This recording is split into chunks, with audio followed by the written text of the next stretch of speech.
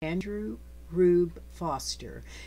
You will hear why he is noted as one of the best in baseball, black or white. The United States Postal Service issued 2 stamps in commemoration of Negro Leagues baseball in 2010, one featuring Andrew Foster. We know about Jackie Robinson, who became the first black American to play Major League Baseball in the modern era. Perhaps you've heard of Satchel Paige, who was a Negro pitcher, a legend in his own lifetime. But the person with the greatest impact upon African American baseball is the less known Andrew Foster, who was generally considered not only one of the greatest pitchers and managers of the early 20th century, but also the architect of the National Negro League. Despite facing immense racial prejudice, Foster persisted as a player, manager, and team owner with such distinction that he earned the title Father of Negro Baseball. Andrew Foster was born in Calvert, Texas in 1879 to Andrew Foster Sr. and Sarah Foster. His father was a minister at the Methodist Episcopal Church. Not much is known of his childhood. He was a first generation born out of slavery, and like most blacks of that time, he and his family experienced the pains of racial prejudice. Foster was the 4th of 6 children, but only 3 survived until adulthood. His siblings died during a rampant tuberculosis epidemic. Ironically, Foster claims that fear of succumbing to the disease by spending more time indoors fed his passion to play baseball. Outdoors, away from the disease, was the recommended precaution issued by the community physician. As a boy, he was drawn to the sport, causing him to organize a neighborhood team, something he would continue to do his entire life. Andrew's mother died shortly before he finished 8th grade, and his father remarried and moved away from Calvert. This was not agreeable to Andrew, where everything dear to him remained. At the age of 14, Foster quit school and ran away from home to pursue his goal of a career playing baseball. I'm not a baseball follower, but I was impressed with Foster's career stats. He started his professional career in Texas with the Waco Yellow Jackets, an independent black team, in 1897. Tall and powerful, Foster was an imposing figure on the pitcher's mound. Over the next few years, he gradually built up a reputation among white and black fans alike, until he was signed with the Chicago Union Giants in 1902. This was a team in the top ranks of Midwest black baseball.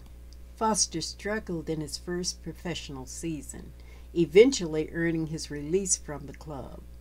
That same year, he signed with an interracial semi-pro team in Michigan.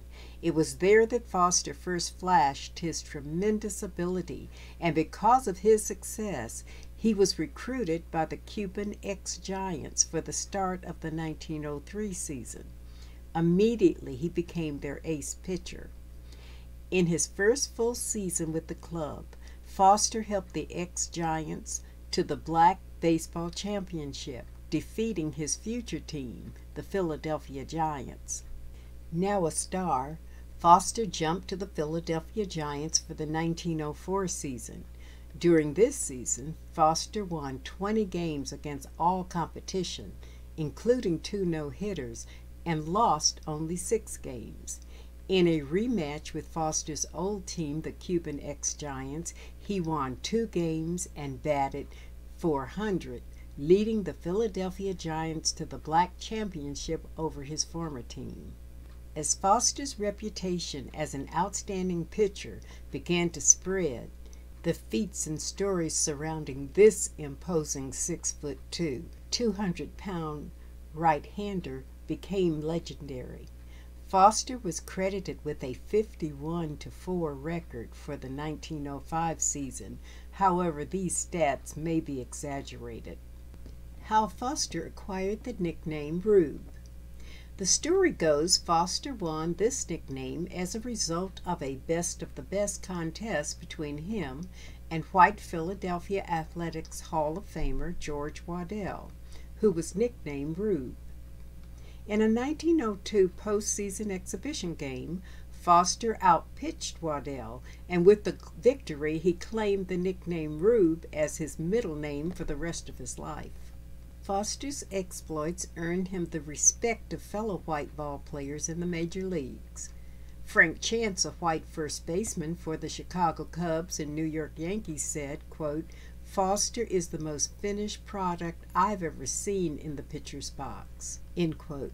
Honus Wagner, a white player for the Pittsburgh Pirates, who is widely considered one of the best players of all time, said, quote, "Foster was one of the greatest pitchers of all times," end quote.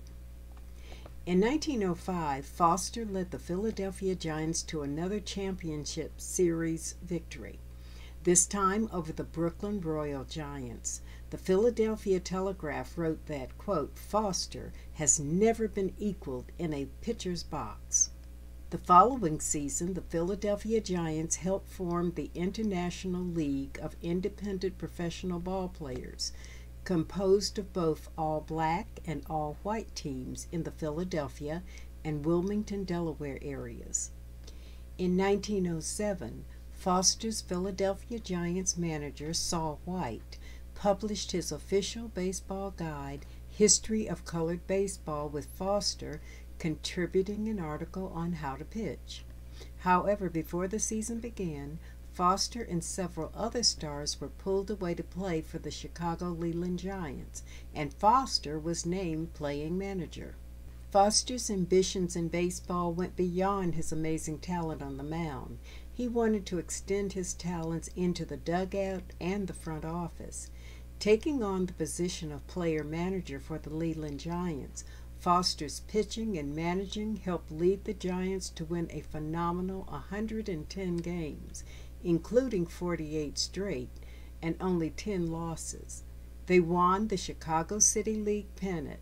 The following season, the Lelands tied a national championship series with the Philadelphia Giants, each winning 3 games. As a manager and team owner, Foster dominated the field and the team. He was a disciplinarian who asserted control over every aspect of the game, and he set high standards of personal conduct, appearance, and professionalism among his players. Foster was renowned for his use of intimidation and psychology. He developed a style of play that emphasized speed, bunting, place hitting, power pitching, and defense. To play for Rube Foster, you had to be able to bunt into a hat. What does that mean? Rube would put 2 hats out on the field, one between the pitcher's mound and first base, the other between the mound and third. If you couldn't hit a bunt down into one of these 2 hats, you wouldn't make the team. Foster was considered a great teacher, and many of his players eventually became team managers. But Foster wanted more. He tried to take control of the Leland Giants from Frank Leland during the 1909-1910 off-season. After splitting with Leland, he put together his own team for the 1910 season. He signed players away from both the Leland Giants and the Philadelphia Giants to form the Chicago American Giants. Foster considered this to be the best baseball talent ever assembled. He managed and pitched for the Giants, leading them to an astounding record of 128 wins and 6 losses. The following 1911 season, Foster sought and gained a handshake partnership with White Sox owner Charles Kaminsky's son-in-law, John Sorling. Sorling agreed to allow the team to play at the Sox old stadium, Southside Park, and split profits 50-50. Through this partnership, along with Foster's playing, managing, and ownership skills, the Chicago American Giants became the most prominent black baseball team in America. By 1915, Foster was pitching very little as he focused his efforts on team operations. Foster's last recorded appearance on the mound was in 1917. His efforts paid off. Foster's Giants claimed the Western League championship for all seasons between 1910 and 1922, with the exception of a defeat to Indianapolis in 1916. Yet despite all his personal success, Foster wanted to see a national black baseball championship and a national black baseball league. Seeking to unite black American baseball, Foster began to put out feelers to other black owners during the 1910s, but found the owners were unable to come to any sort of agreement. In 1919, Foster helped finance a new club in Detroit, the Stars. He also transferred several of his veteran players there to manage the new team. Perhaps he was preparing the way for the formation the following year of the Negro National League. Also in 1919, Chicago was in the midst of violent race riots. Rather than discourage Foster, he vowed to demonstrate that they could improve black American life. Foster empathized with his fellow black Americans who felt mistreated at the hands of white Americans. The race riot spurred Foster to finally push through the formation of a Negro National League. He gathered all the owners together in Kansas City and helped hammer out an agreement among the owners. The Negro National League was founded in 1920 through Foster's unceasing efforts. He helped to form the first black baseball league and assumed a leadership position. Therefore, it was Andrew Foster who helped establish the first successful professional league for African American players. Now, the league is formed. What next? A baseball league was formed and Foster was at the helm. A formula for controversy. Foster was periodically accused of favoring his own team, especially in matters of scheduling, citing that the Giants in the early years tended to have a disproportionate number of home games, and there were personnel issues as well. Foster seemed able to acquire whatever talent he needed from other clubs, such as Jimmy Lyons, the Detroit Stars' best player in 1920, who was transferred to the American Giants for the 1921 season, and Foster's own younger brother Bill, who joined the American Giants unwillingly when Rube forced the Memphis Red Sox to give him up in 1926. His critics believed he had organized the league primarily for purposes of booking games for the American Giants. But it was Foster who worked to create stable playing schedules, reasonably solvent teams, and to improve receipts at the gate. It was also true that when opposing clubs lost money, Foster was known to help them meet payrolls, sometimes out of his own pocket. The league's initial members included teams in Dayton, St. Louis, Detroit, Kansas City, Cincinnati, Indianapolis, and Foster's own team in Chicago. He was elected the first president and treasurer of the league. Despite complaints, Foster was a well-respected leader who turned black baseball into a successful enterprise. His devotion to the league was incredible. Teams such as the Chicago American Giants and Kansas City Monarchs often were more profitable than white baseball teams. Foster's tenure as president laid the groundwork for the future success of the Negro Leagues. On a personal note, Foster married Sarah Watts, with whom he had 2 children. Little information exists about Foster's marriage. Most biographers simply excluded mention of his family. The marriage certificate for Sarah and Andrew has yet to be found, but it seems likely that they married either in Texas or Illinois in 1909 or 1910. Foster's children, son Earl and daughter Sarah, lived with him in Illinois throughout his baseball career. His wife knew little about Foster's playing career or baseball business ventures, for she was not a fan of the game herself. Miles Lewis Thomas was a young white right-handed pitcher for the New York Yankees in 1927. He was nicknamed Duckeye by the great Yankees hitter Babe Ruth. He wrote a diary to document his 1927 Yankees baseball season that spanned from April to October, that included stories of baseball, jazz, and prohibition.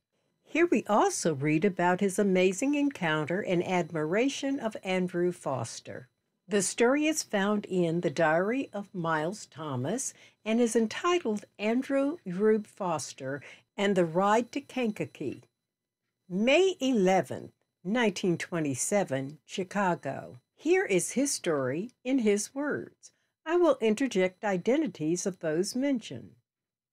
Before Benny Morton, a New York City jazz trombonist during the swing era, first told me stories about Andrew Rube Foster last season, I didn't know much about the man. Morton is in Chicago for a couple of weeks, and he's been sitting in with Louis Armstrong's band. So the last 2 nights, Benny Bingo, a white baseball player and coach with the Yankees, and I went to see him play. Also sitting in was Jimmy Yancey, a great colored pianist. He was a boogie-woogie pianist, composer, and lyricist living in Chicago. Bingo and I knew Yancey enough to say hello because he's a member of the White Sox grounds crew at Comiskey Park. Because Armstrong and the members of his band are such crazy baseball fans, both nights between sets, drinks, and Armstrong's Mary Jane cigarettes, we talked a lot of baseball. And a lot of our conversation was about Andrew Rube Foster. I knew Foster was the commissioner of the first Negro League and by far the most important person in black baseball, but I didn't know his full story. After listening to Armstrong, Yancey, and Morton, and talking about Foster with the Babe Ruth, and Miller Huggins, Yankees manager, it's clear to me that Andrew Rube Foster must have been one of the most amazing men ever, colored or white, in or out of baseball. Jimmy Yancey had known Foster the longest, and he told of Foster's early life and baseball career. Rube Foster was a man when he was 17 years old. That's when he left home for good, just before the turn of the century, carrying a baseball bat on his shoulder and a pair of Texas 6 guns around his waist. He was tough and already 200 pounds. Foster started playing baseball in Texas. Then he moved up north, and by the early 1900s, he was the best colored pitcher of his time. He wrote, "The Babe says Foster taught the great Christy Mathewson, a white pitcher for the New York Giants, how to throw his remarkable fadeaway pitch." As a manager, Foster was as smart as John McGraw, who was a player and manager of the New York Giants, nicknamed Little Napoleon. In fact, McGraw used to come to Chicago to watch the American Giants play, and he was always watch Foster training his team. Foster had a number of really innovative drills. John McGraw really admired Foster's baseball mind. And there ain't a lot of minds the little Napoleon admires, at least not in baseball. It must have been a sight to see the 2 greatest baseball managers, one black and one white, talking about strategy and drills and what managers call inside baseball. Benny Morton says that Foster didn't take a salary for running the league. Instead, he took 10%, sometimes more, of all the gate receipts. He lived loudly, but he also used his money to keep the teams afloat, and he paid his players well. He went on to tell us that something happened. A couple of years ago, Foster almost died from a gas leak. Maybe the gas did something to his brain, or maybe something else did it. But he started getting paranoid and sometimes violent. He had always kept his 6-shooters nearby, the ones he put on when he left his childhood home in Texas, but now he wore them out everywhere. He also started seeing things and having strange conversations. Finally, it got so bad that last year his family committed him to the state asylum in Kankakee, about 60 miles south of Chicago. His family doesn't have any money because Kaminsky's son-in-law went back on his word. His deal with Foster was done on a handshake, and as seems to happen when white and black hands shake on deals, the black hand was left holding nothing but air. Foster's 50% partnership evaporated, and now the family's run out of money. Jimmy Yancey told us he tries to go down to the asylum every other week or so, just to make sure that Foster is being properly cared for at the institution. Miles Thomas asked if he could go with Yancey and Morton to visit Mr. Foster. Armstrong gave a nod of permission, and early Thursday morning, we set out for Kankakee. Conversation in the car was lively, and Benny even pulled out his trombone and played while Jimmy drove. They were admitted to Foster's room, and the mood became somber. Foster was alone in his almost bare room, lying on his side in his bed. The encounter was startling to Miles, yet the utmost respect and honor was rendered to this great man and hero. Sadly, it was also woefully painful to see such a commanding man succumb to the demands of his displaced reality. Miles Thomas wrote that the ride back to Chicago was much quieter than the ride out to Kankakee. Foster died at the asylum in 1930. His wife Sarah and his son Earl survived him. His daughter died prior to her father. Almost 3,000 people honored his life at his funeral in Chicago. In 1981, Andrew Rube Foster was elected to the National Baseball Hall of Fame.